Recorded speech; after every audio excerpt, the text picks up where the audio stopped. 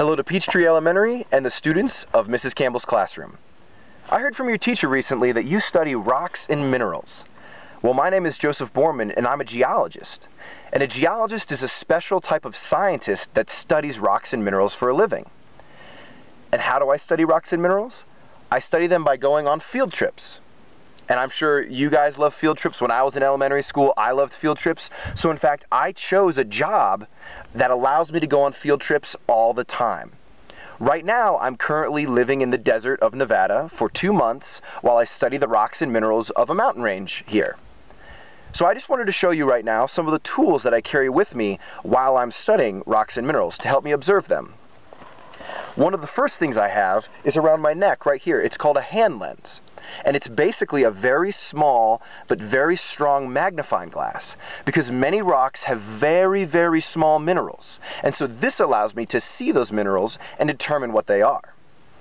Another thing I carry is my folder. And inside my folder is something very important.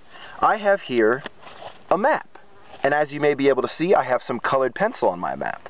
And what I do is I walk around and I observe the different rocks in the area. And when I see a certain rock, I'll color it, green. And then maybe as I keep walking, maybe I see a different kind of rock and I'll color it orange.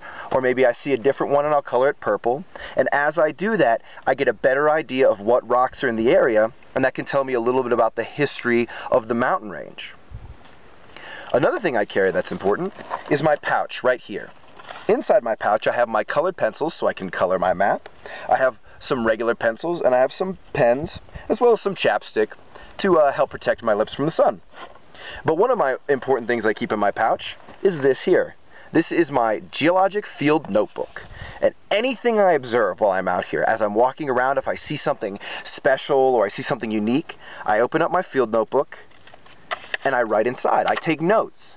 Just like maybe you take notes while you're in school, I take notes out here all the time.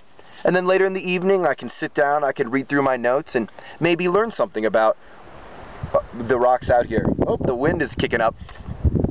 Hopefully you can still hear me. Another thing I carry, and this is another very important thing, is actually in this black bag right here, I carry my camera, which I'm now using to talk to you, but I carry my hammer. Yes, I have my hammer because rocks are very hard. And sometimes you want to take a piece home with you. So you take a hammer and you just hit the rock. So basically, I walk around all day, look at rocks, and I hit them. It's a lot of fun. So this is my hammer, very important piece of my equipment. And another important piece is right here. This is a special kind of compass, and it is called a Brunton compass. And as you may know, a compass is an instrument that uses the magnetic field of the Earth to point north. So right now, if I point my compass this direction, north is that way. But this is a special kind of compass that allows me to measure the orientation or the way in which rocks are situated. Some rocks are situated flat and some are at a tilt. And it's very important for me to measure these tilts to help determine what's going on in this area. And the last thing I carry with me is this big backpack.